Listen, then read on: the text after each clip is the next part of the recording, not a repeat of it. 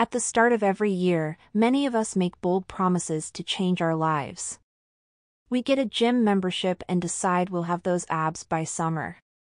But then February rolls around, and we're as gym shy as we were in December. Why is that? Quite simply, it's because we fail when it comes to execution. The same is true for companies. Being capable of change is what makes companies succeed, but changing requires execution. So how do you do it?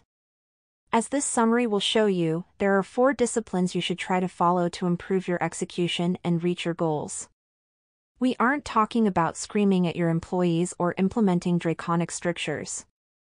If you learn to incorporate these disciplines into your company, it will become clear what your most important goals really are, and you'll succeed in one of the most difficult things there is, changing people's behavior. In these chapters, you'll learn what whirlwinds have to do with reaching your goals, why fuzzy goals won't get you to the moon and back, and why you should always have a scoreboard in the office. Chapter 1: Getting people to change is the real challenge of executing strategic goals. Change is good, especially from a business standpoint. Why?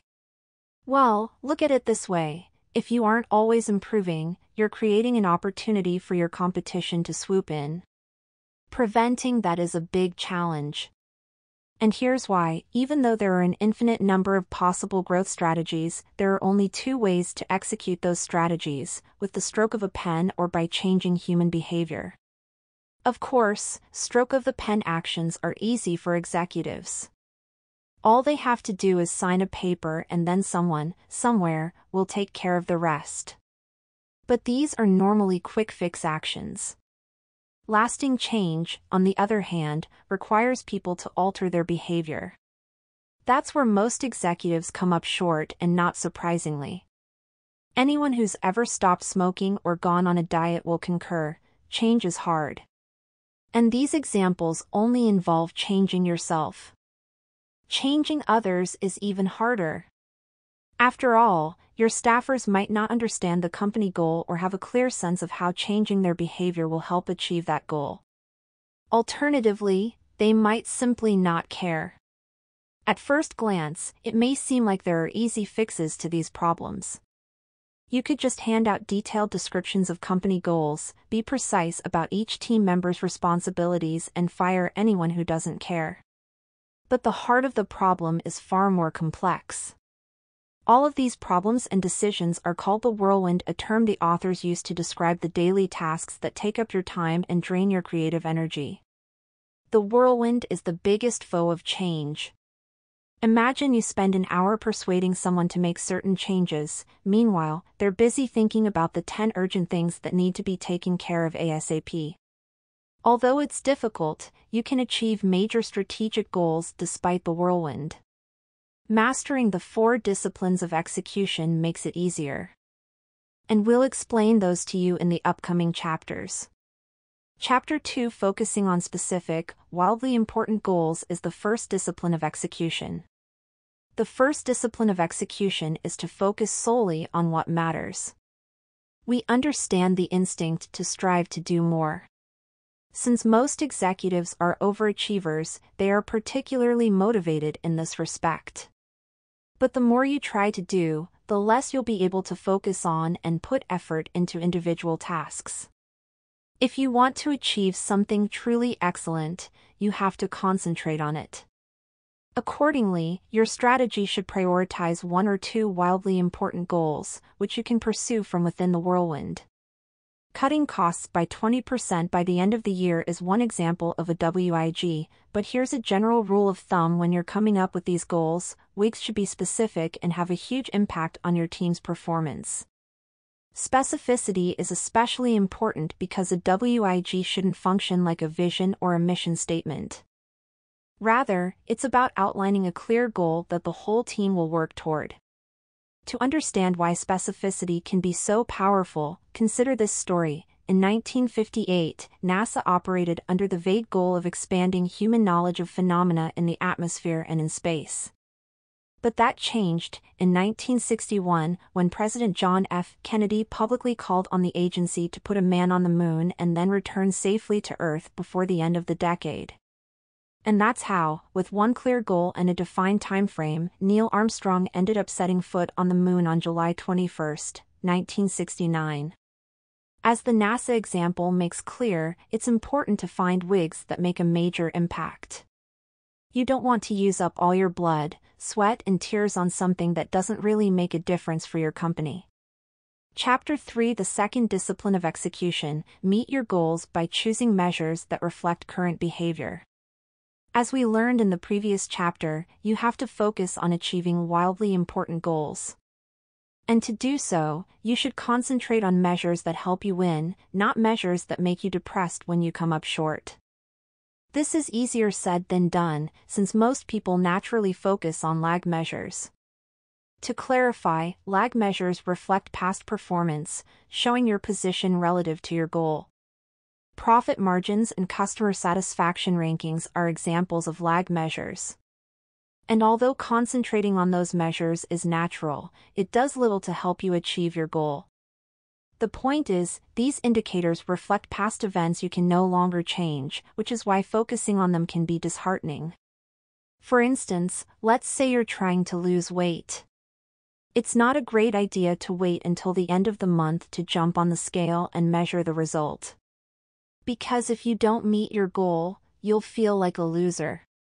And, by that point, it'll be too late to do anything about it. This is why, to achieve your wildly important goals, you should instead focus on lead measures. In contrast to lag measures, lead measures reflect current behavior, meaning you can still influence them to help meet your goal. With the losing weight scenario, calorie counts and exercise metrics would be great lead measures, since they're predictive of the weight loss goal. After all, if you monitor your diet and exercise, you'll most likely lose weight. Furthermore, these are two factors you have direct control over. Of course, we all know that the path to weight loss involves eating less junk food and exercising more. But knowing and doing are two different things. And you're more likely to actually follow through on your plans when you keep track of lead measures, since these metrics show you how your current actions directly influence your goal. Chapter 4: Motivate your team by keeping score of their performance, the third discipline of execution. With the first two disciplines, you define your wildly important goal and identify which metrics will help you achieve it. The third discipline is about helping your staffers identify with the goal, thereby motivating them to help you achieve it. To that end, you should have your team keep score of team member performance. This will improve performance, because, after all, everyone likes winning. And people instantly become more engaged when there's a victory at stake.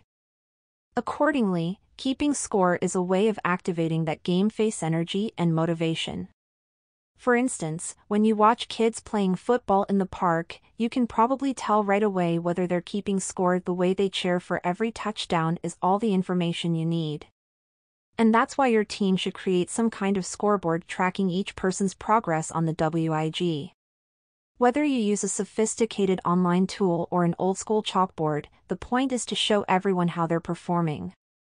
Since motivation is the goal of the scoreboard, you should make sure it's comprehensible and also easy for your employees to manage autonomously. It should also include lead and lag measures, along with essential information about where the team should be and where it is in reality. With all this information clearly laid out, every team member must be able to tell, at a glance, whether they're winning or losing. Let's say that increasing production by 20% by year's end is one of your WIGs. And to meet that goal, your team has to increase production by 5% each month. Your scoreboard should show lag and lead measures related to this specific goal, so your team knows how they're actually performing. Chapter 5: The fourth discipline of execution is establishing a culture of accountability. With the third discipline, we learned how to motivate staffers to be part of your wildly important goals. But the fourth discipline is the real heart of the execution process. It's about making team members commit long-term to the goal. And in order for that to happen, your employees have to be accountable to each other, not just to you. No one wants to disappoint their peers, so staffers will feel a greater sense of responsibility if they have to answer to their colleagues, too. That's why holding regular WIG meetings will ensure a lasting commitment to the goals. These gatherings should include 1. An overview of the commitments from last week, 2. A review of the scoreboard, and 3. A plan for the following week. These meetings will guarantee steady progress toward the WIG, since every team member will be responsible for setting and meeting weekly commitments that have an impact on the lead measures. It's important to allow staffers to choose their commitments themselves, so they are engaged in the process. As team leader, your role is simply to make sure that commitments are specific and directly connected to the WIG. Valet Parking Services Company, Town Park, offers a great example of how this works in action. When they adopted the 4 disciplines method, team leaders decided on the WIG of increasing customer satisfaction. To this end, they identified reducing retrieval time as an important lead measure. By focusing on this metric, the valets came up with an innovative solution. They would rotate cars from the back of the parking lot to the front whenever they knew a customer would soon be calling for it. So much for the 4 disciplines. But it's not quite so simple. It takes real effort and commitment to implement them in your own workplace. Read on to learn how. Chapter 6 Follow a step-by-step process to implement wildly important goals and identify useful predictive measures.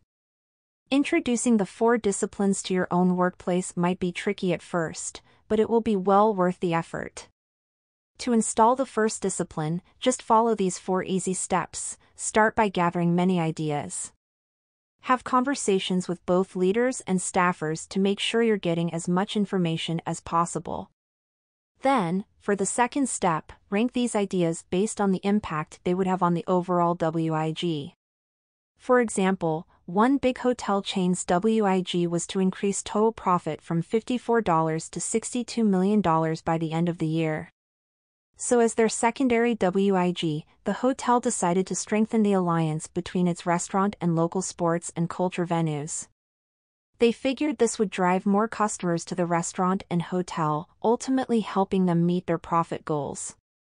Next, test your ideas to ensure they're aligned with your overall WIG. The restaurant in the example above could have mistakenly decided to broaden their restaurant menu as their secondary WIG, but that wouldn't have necessarily boosted profit. That's why testing your WIGs is so important. And then comes the final step, which is to identify a simple and clear definition of your goal. Ideally, you'd begin with a verb and follow by identifying the lag measure, a deliverable, and a deadline. For instance, reduce production costs from $20 to $15 million by December 31st. You can follow these exact same steps to select your lead measures, thus implementing the second discipline.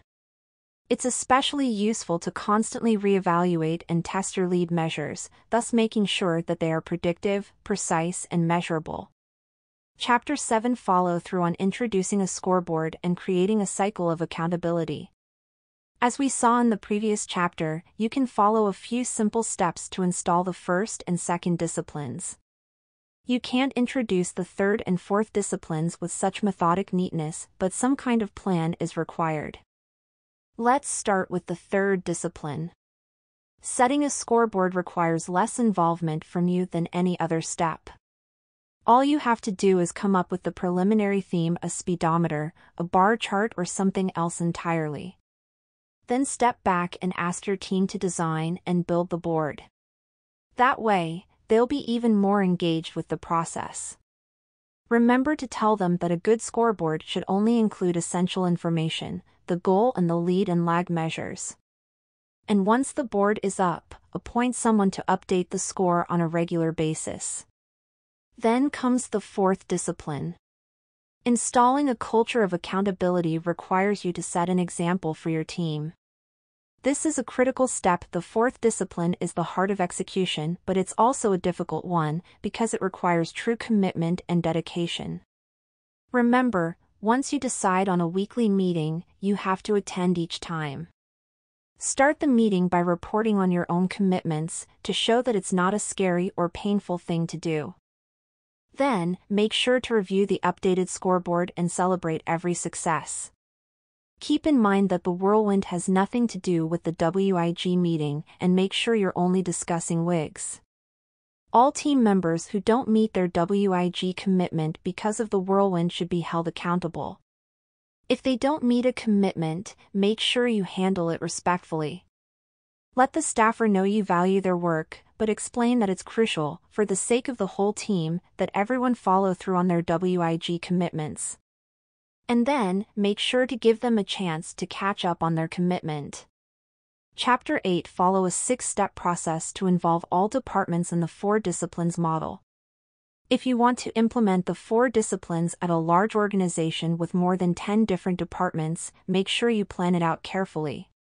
This process involves 6 steps. First, clearly define your overall primary WIG.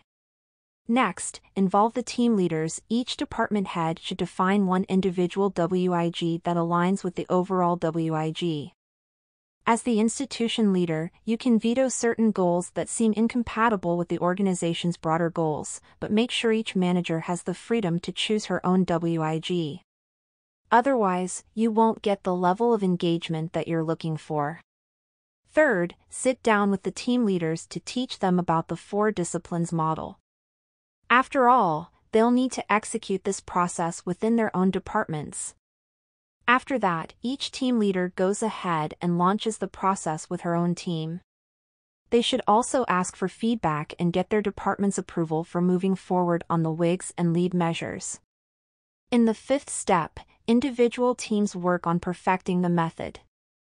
Ideally, department heads should get additional coaching on the process for a period of at least 3 months. And, finally, wrap it all up by setting up quarterly meetings with all the team leaders to discuss the progress you're making together as an organization. And there you have it. You've implemented a process that allows you to execute your vision and achieve your goals. Final summary: executing strategic goals requires changing people's behavior in the midst of a whirlwind of urgent daily tasks. But to execute their vision across the organization, company leaders should focus on just 1 or 2 strategic goals and useful key measures. Actionable advice: choose a goal that will impact your performance. When you are choosing a wildly important goal, consider 2 sources: things within the whirlwind and things outside it. A wildly important goal from the whirlwind could be something that needs fixing as soon as possible, or something your team already excels at and needs to use as leverage. Outside the whirlwind, you can usually choose among things that offer you the chance to gain strategic advantage, like including new product features.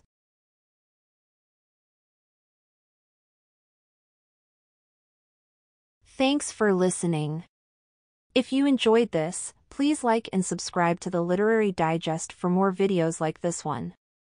And don't forget to leave a comment below and let us know what you found most helpful. Until next time, keep striving for success.